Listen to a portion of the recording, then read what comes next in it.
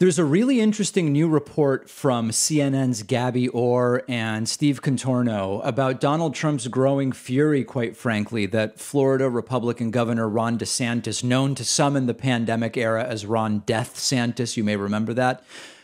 Trump's furious that DeSantis is increasingly popular and increasingly being talked about as an alternative to Donald Trump for 2022. Now, you might recall that back in July at CPAC, they did a straw poll. They do these at all CPACs. And Donald Trump easily won that 2024 straw poll. Trump had 70% of the vote. The only other notable participant was Ron DeSantis with 21% of that straw poll vote. And throughout the pandemic, when Trump was president and Ron DeSantis ignored every COVID guideline, opened the state, I think it was to WWE wrestling and UFC fights very early. Later, DeSantis said cruise ships, if you want to leave from Florida, you can't require vaccines. Trump loved it. Trump was all about Ron DeSantis, and Trumpists were all about Ron DeSantis. He's great. He's the best. How terrific. Pro-business. He's been doing great things. Okay.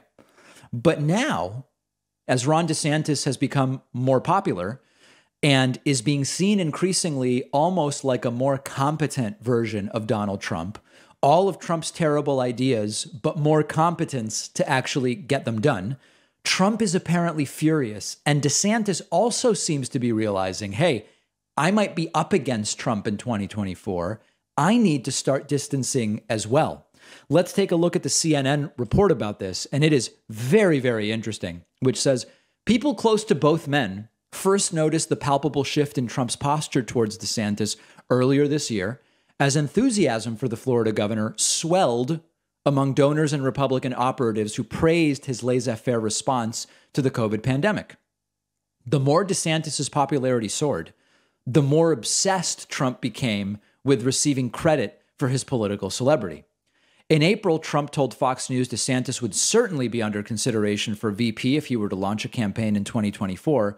By October, Trump was demanding he publicly rule out a White House bid of his own. So as recently as last month, Trump was saying, DeSantis needs to come out and say, I won't run. And of course, DeSantis hasn't done that because DeSantis might well be thinking of running.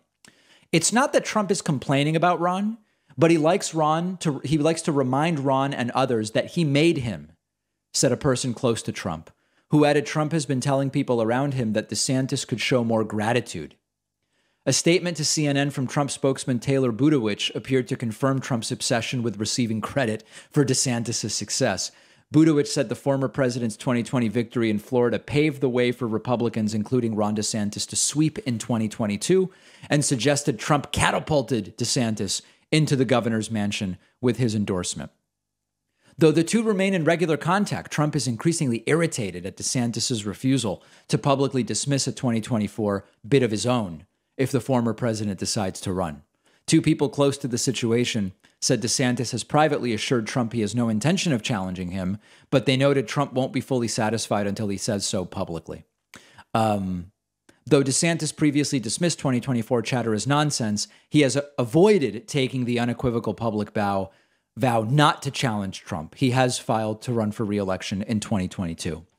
The best case scenario for the left is that Trump goes full metal jacket against Ron DeSantis. DeSantis then retaliates, and it becomes a huge nightmare, and it helps Republicans implode. Now, I am the first to admit the country is in serious trouble when a governor with the deaths of thousands, tens of thousands of innocent Americans from COVID on his hands is seeing his popularity take off. That bodes really poorly for the United States of America.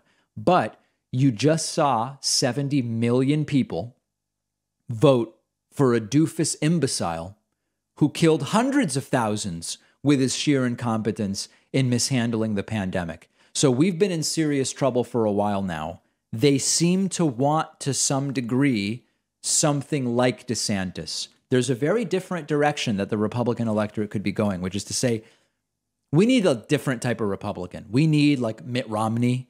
We need Liz Cheney, who, by the way, Liz Cheney voted more than 90% of the time with Trump's position. So it's not like Liz Cheney is some big victory, right? But it would be different for Republicans to say the Trump thing didn't work and we're not going to keep going with it. They seem to want a crazy Trump-like figure that would be more able to do the things that Donald Trump wanted to do but wasn't able to do. And unfortunately, that very well could be Ron DeSantis.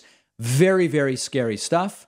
Because the left is so poorly positioned going into 22, like we talked about at the top of the show, we're kind of relegated to this very lame position of having to hope that they fight against themselves. And DeSantis versus Trump could be a really great thing.